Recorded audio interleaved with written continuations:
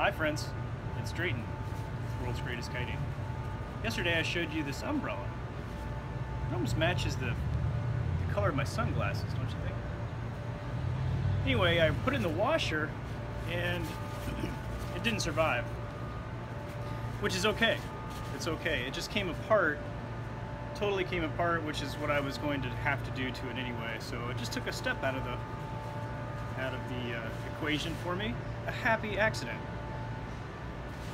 as Bob Ross would say. Something else I wanted to show you today is this. These clouds.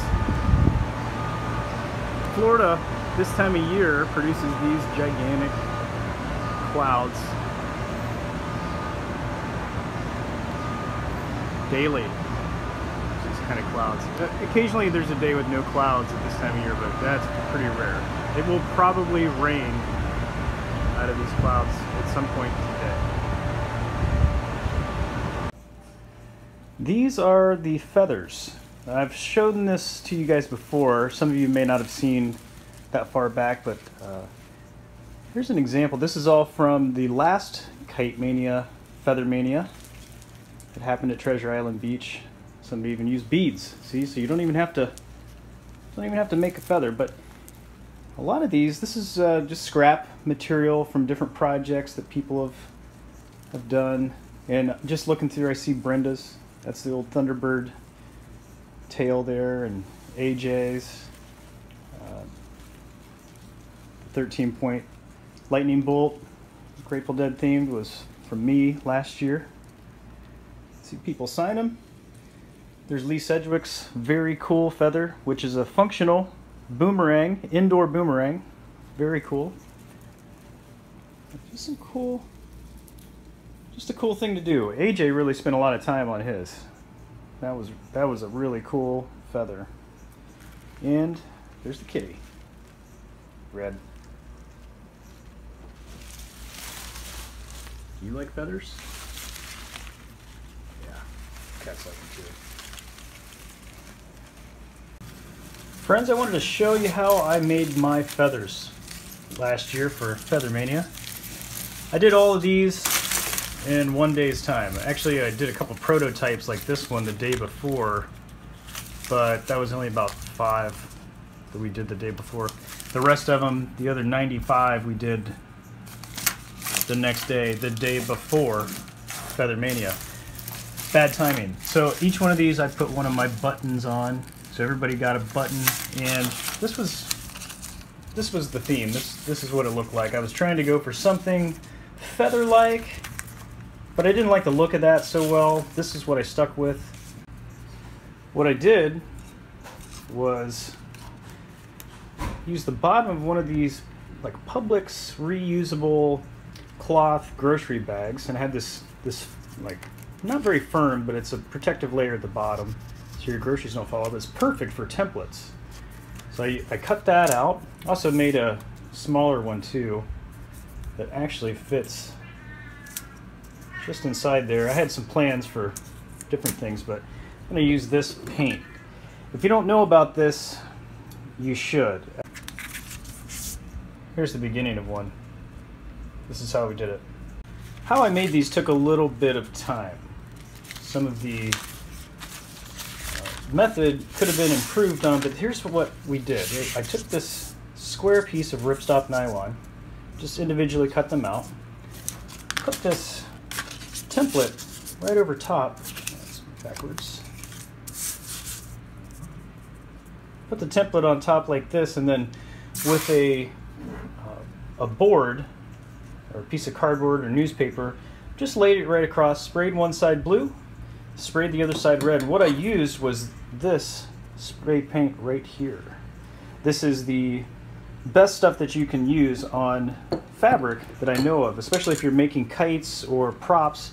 This kind of spray paint here, you can get this at Michael's Crafts or some other craft stores around you, I'm sure. I'm sure you can also order it online, Design Master brand paint. It virtually has no weight.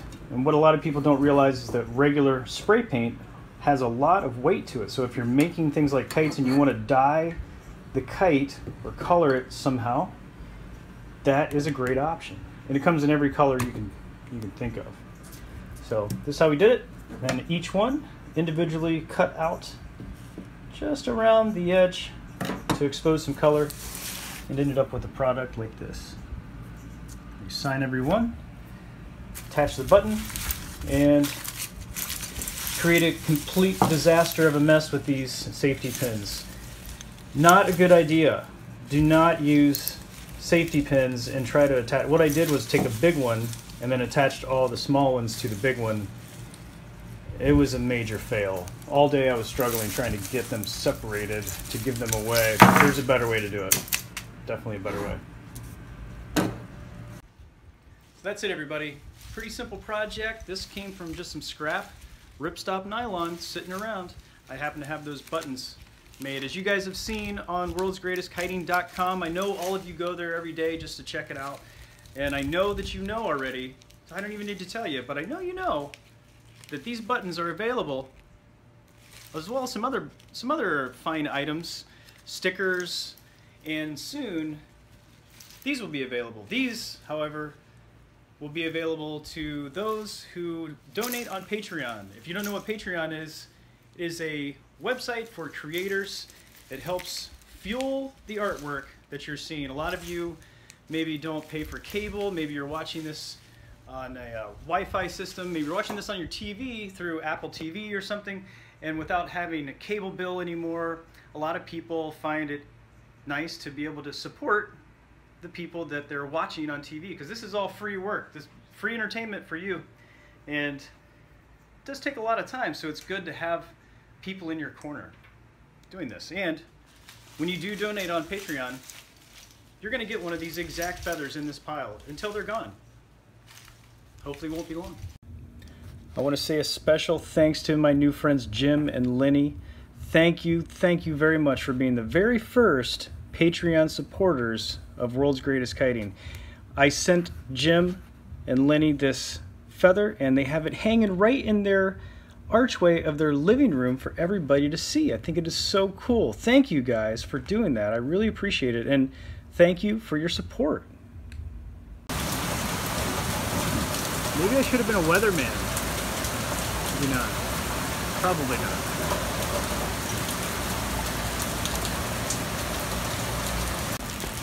I really like this umbrella that I borrowed, and what are the chances that I run into someone else with the same exact umbrella?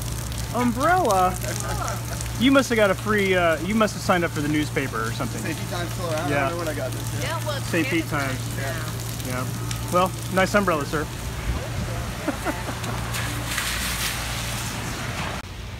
That was funny. I've never seen that guy in my life. I told you it was going to rain today.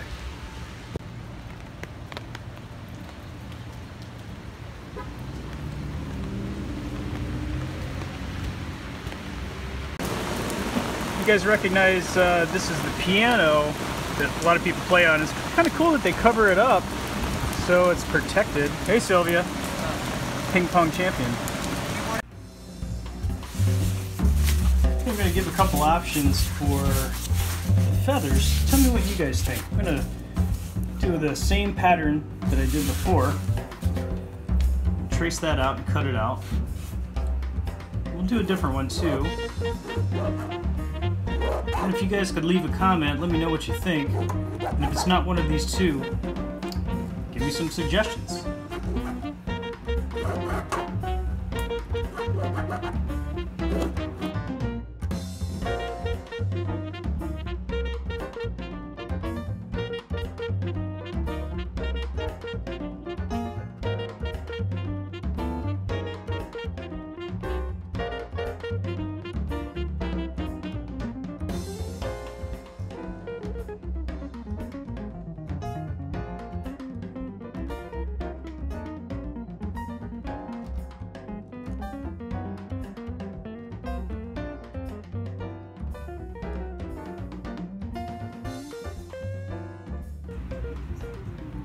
Well, those are it. What do you guys think?